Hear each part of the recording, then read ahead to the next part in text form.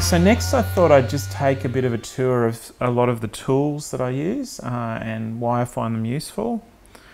On the side here, this is my sort of tool tidy. I've got a point file. This is sort of what I use for once I've got a print and I've just got to tidy it up after printing. You can get these from auto stores. They're really cheap. They're about $5 or $6. It's a flat file. It'll have one side without any file on it, and the other side will have it on it, and on the top and bottom. And the thing about them is that you can use them for a while, and once you've had, once they're stuffed, whatever, you can just chuck them out and buy another one. So you should be able to find these at any auto parts shop, or even some hardware stores have them. It'll be called a points file, and it'll be in the thing, and it's just a small, flat, square file. But it's a very handy little thing for cleaning up, the lizards, they chirp here. Then I've just got an old, this is a very old pocket knife. This was my great-grandfather's, but it's very good for cutting all those wispy fine bits off jobs. So this is a nice old pocket-style pocket knife that you can sharpen like a razor. So very sharp. And I'll just, any bits that I need to clean off, I'll just scrape it along them and it'll just take them straight off. So they're probably the main tools I use for cleaning up. I've got 3 different sanding blocks that are varying in grit. I actually put the grit sizes on it so that I know which one I'm using and they're easy to spot. I've also got a 600 one here, but I haven't written on it, it's a bit worn out. So you can pick those up at hardware stores. They're really practical, and the point is not to use a lot of pressure, but just to use light pressure and speed, and you'll clean up parts really quickly with them. And then they won't wear out too much. A little toothbrush, like just a cheap one from the store. I find that's handy because sometimes you really want to, like the strangest things. I've had moths fly in here at night and get caught up and stuck in the belts, and just being able to brush them out. So it's the funny places where you find things are handy. And also, originally when the filament used to get stripped on the drive gear, I used a toothbrush for that, but I just use it for scratching stuff off that I don't want to damage it, but just to clean things off. So this is just a barbecue match that I cut with with my pocket knife into a bit of a point.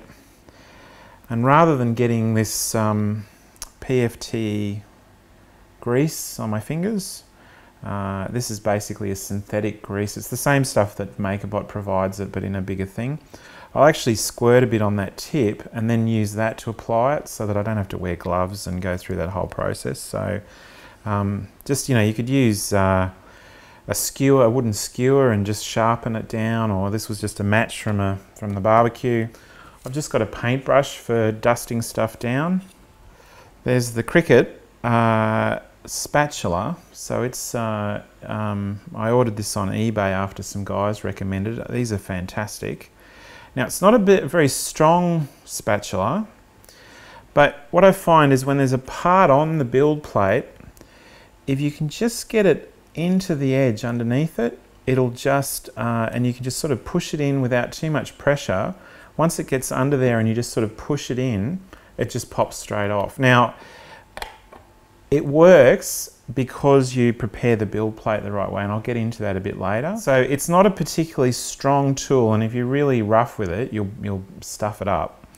I've had this now for, well, only a few weeks really, but I've used it a lot, and it's holding up just nicely. But I think it's just the thing of preparing your build plate so that things don't stick too hard to it, and then just getting it in onto the edge and just sort of running it along the edges and then sort of working it in, and then the parts just snap straight off. So it works really well.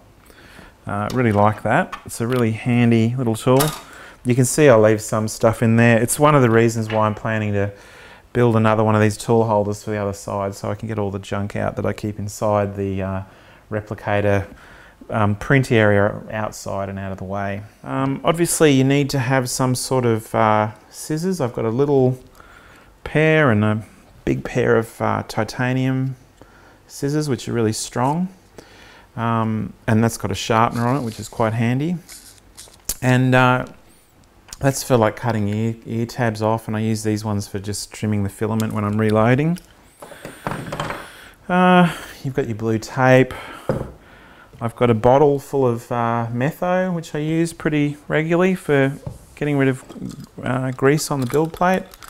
And this is a little container of glues, like super glues and stuff, which I'll use for sticking parts together. And another really handy thing to have is a bin, because you're always chucking stuff out that's like, you know, little strands and things. So having a bin right in front of the printer, just to get rid of all that stuff when you get it off, is a good idea. If you're going to do any mechanical parts that you want to have fit together, highly recommend getting a set of reamers. I'll pull the big one out because you'll be able to see it then. So reamers are essentially like a drill, but they don't drill a hole, they just ream the hole out to a specific size. So if you're printing parts and you want them, mechanical parts that you want to have joined together, and you want to make sure the holes work really, really well, invest in a set of reamers. This is a set made by Dormer. They're metric sizes from 1.5 up to 12 mil, all standard sizes that you get bolts in. And so I don't know, it's maybe $100 for a set like this. But you know, once you've got them, you have them for life. And you've just got to make sure that you oil them periodically so that they don't rust. But yeah, they're a really good thing to have. Highly recommend it if you're doing mechanical designs and you want things to fit together.